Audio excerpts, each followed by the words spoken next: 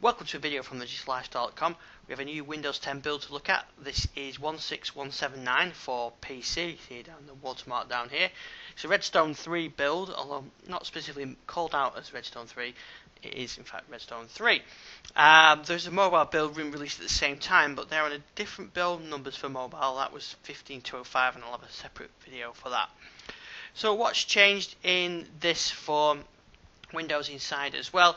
There's not a lot, as you expect. This is only the third Redstone 3 release since the Creators Update has been released April 11th, and it's still rolling out in fact, so there's not a huge amount to see on here. There are a few nice tweaks and a lot of fixes.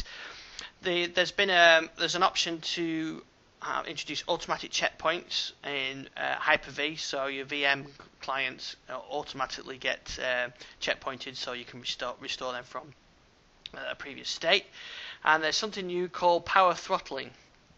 Now, power throttling was actually something that was introduced on an earlier build for a while. I think it was 15002, and this is a temporary name as well, I should say, but the idea of this is as tabs are running in the background, or as applications, not just tabs, but applications are running in the background, Windows will better manage those to reduce the battery usage, and they say 11% saving in CPU power when they tried this in previous builds. Now, I'm on a Surface Pro 3 here, and it doesn't have this enabled. You need a 6th gen or later Intel core processor, so this is not that, so that's why I can't see that.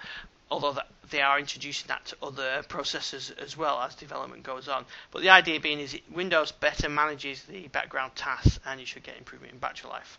I actually have a separate post on that, which you can see on thedigital.com. There we go. Okay, so what else has changed? Well, they fixed Project Centennial apps, which means that apps like I've got a Project Centennial ones like the Arduino, I think it is. The Arduino, there we go. This is what's called a Project Centennial app. So if you don't know, that means it's actually a Windows desktop app that's been converted to run in the Windows Store, or run via the Windows Store. On the previous build, this would just cause the PC to bug check with a green screen of death if you did that. So that's been fixed. They've fixed an issue adding Hindi language. They've fixed an issue with desktop icons which sometimes move around and auto arrange. I didn't see that myself. They fixed an issue with group policies which disable the lock screen. They fixed an issue with an issue caused by previous flights where multi-monitor and projection configurations would fail depending on the hardware, and this could have affected Surface Book and so on. So this is where you can go in there and look at that. Maybe we have a little bug there. Nothing's happening, but that's where you can go to project, and then you can project your screen, and they fixed an issue with that. Interesting to see there that the Action Center is not working. Let's see if I can open it that way. No, Action Center not working, so that's a potential issue with this build. And they fixed an issue with the location icon continually on the taskbar after the first time Action Center was opened. Well, I can't even open Action Center. Known issues. Some people are having issues with getting some updates were cancelled, and there's a blog post around that. Interestingly, that's carried over from the Creators Update. Double clicking the Defender icon doesn't do anything.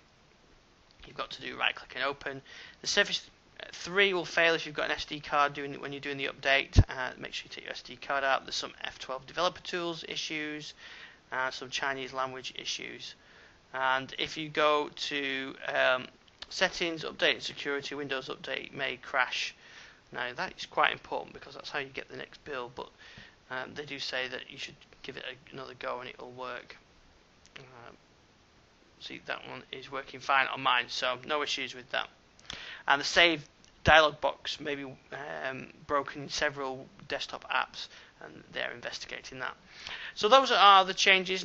Not a huge amount at this stage. The throttling stuff is interesting, and hopefully that'll get enabled to more builds, more processors, so we can all try that, and Microsoft want your feedback from that. And that's about it. But make sure you check all our recent build videos. You can go right back to the very first preview of Windows 10 on our YouTube channel, and also all the mobile builds as well. Thanks for watching this one.